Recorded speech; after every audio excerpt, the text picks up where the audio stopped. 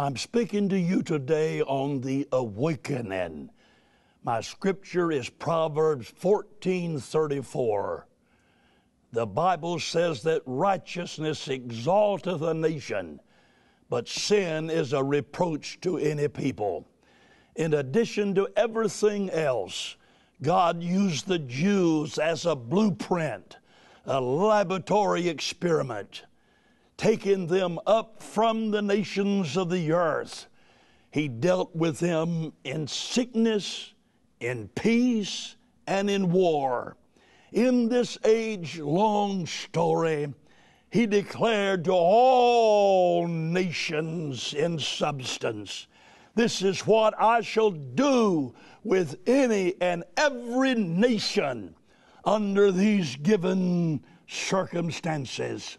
Consequently, the history of the Jews is more important than that of any other nation. The directions, the decrees, the declarations God directed to them are of immense interest, of vital importance. History as a whole is but an endless proof of God's pronouncements. These are verified in every generation. Ours is no exception.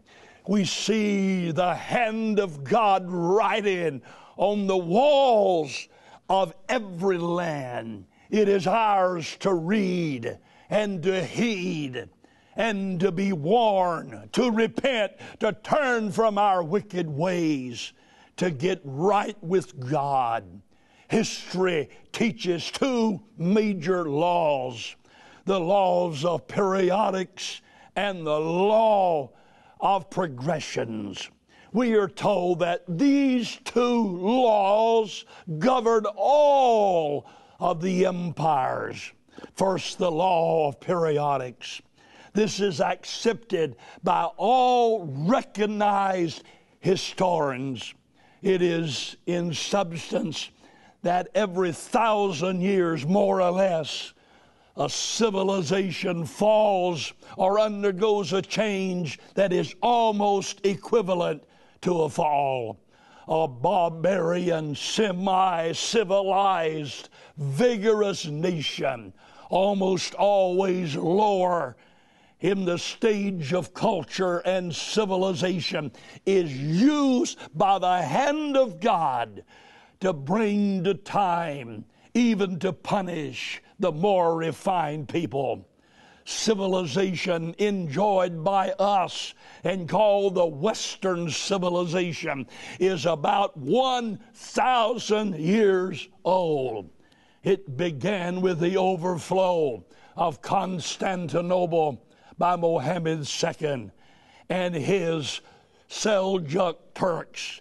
The basilisk was killed in the carnage that followed the capture of the city.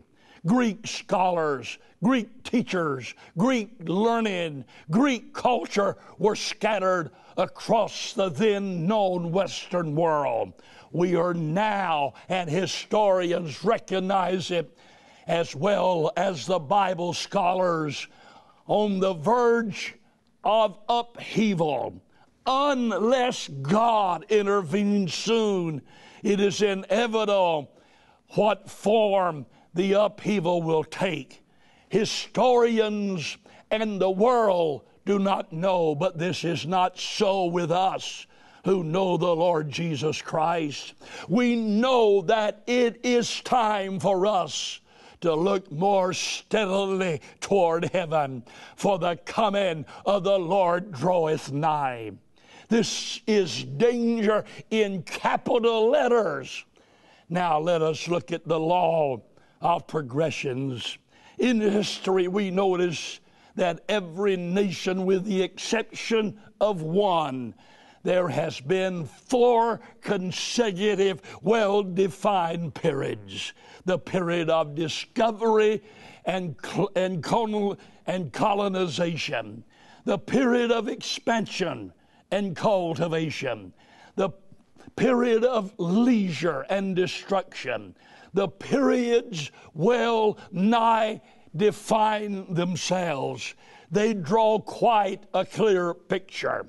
The picture of discovery and colonization is generally the most trying time in the growth of a nation.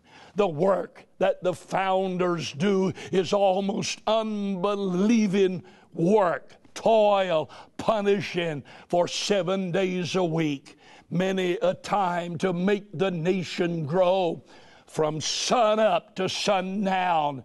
This is how our land and country and nation were born, under God and hard labor. How well are we keeping it? The period of expansion and cultivation. This period softens the rigors of the endless days and nights of labor. The population increases. Cities are built. Communication is established. And many other things are in the favor of the nation. The period of leisure and luxury. Leisure is always well, but when one lets leisure becomes luxury, then that is the danger period. Then there came last the period of deterioration and destruction. No nation has fallen from the outside. Neither Egypt nor Assyria nor Italy fell, as history tells us, from the onslaughts of the enemies from the outside.